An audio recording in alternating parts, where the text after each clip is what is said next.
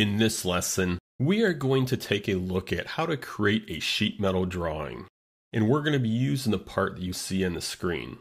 Now this part is called sheet metal drawing part, located in your working files folder.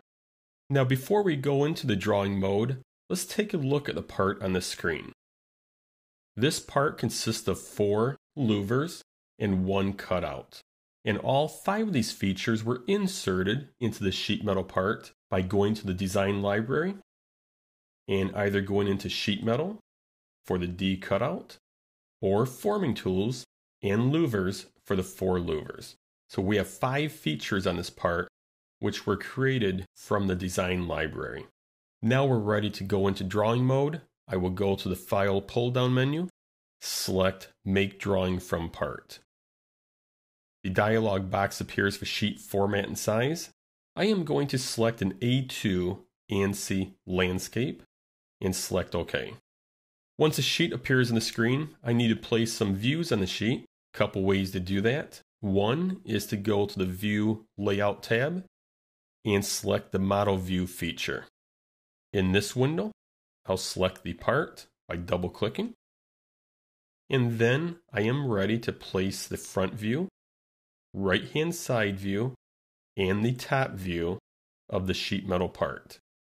And if I choose to, I can also place a pictorial view. And I am going to pull this pictorial view off in the corner. Up to this point, there is no difference from creating a sheet metal drawing as compared to creating any other sheet metal part drawing. What is different about sheet metal drawings is that you can create a flat pattern. So how do we add a flat pattern view to this sheet? One method is to go back to the View Layout tab, reselect the model view, double-click on the part file, and then scroll down inside of this window for more views. Put a check mark in front of flat pattern. And when you go out to the screen, you will see a preview of a flat pattern. A faster way to place a flat pattern is to go to the task pane, select the view palette, and simply drag the flat pattern onto the screen. I'm going to go ahead and reposition this view and then zoom up on the view. Notice in this flat pattern, we see the bend lines as a faint gray line. We also see some text telling us the bend will be bent up at 90 degrees at a radius of 0.06.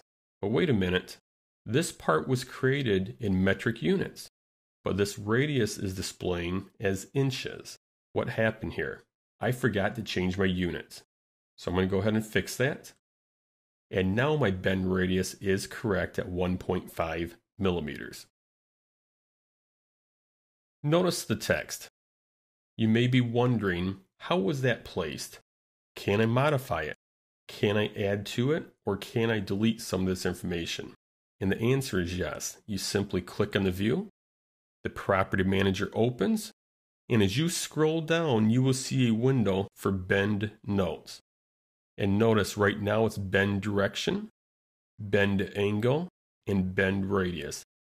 And those are the 3 pieces of information that you are seeing on each bend line. Now we can delete from this window, or we can add additional information.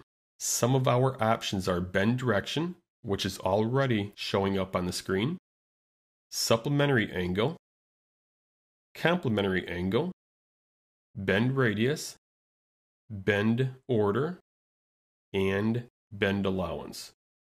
Let's go ahead and select bend order, and notice the update. This is bend 1, bend 2, bend 3, and then bend 4. Let's go ahead and close out of the Property Manager and then expand the drawing view 16. I will also expand the sheet metal drawing, and I am looking for the flat pattern. I'm going to stretch this out just so we can see a little more of the feature manager tree. And notice, if we want to hide the bend lines, we can simply right mouse click and hide. When you hide the bend lines, you will also be removing all of the notes. So if we say yes, that information disappears. I can always go back and show it. But then I need to go back and add the text. So I'm going to have to go back to the drawing view like I did earlier and add or re-add that information. We also have this option here, bounding box, which a lot of people like to show on their flat patterns. It's currently displayed as hide. I'm going to right mouse click and show it. And this is the bounding box. This is a size of sheet metal that would be needed to manufacture this part. So by showing the bounding box, you can actually pull dimensions from that bounding box and show them on your drawing. And this concludes our lesson on creating sheet metal drawings.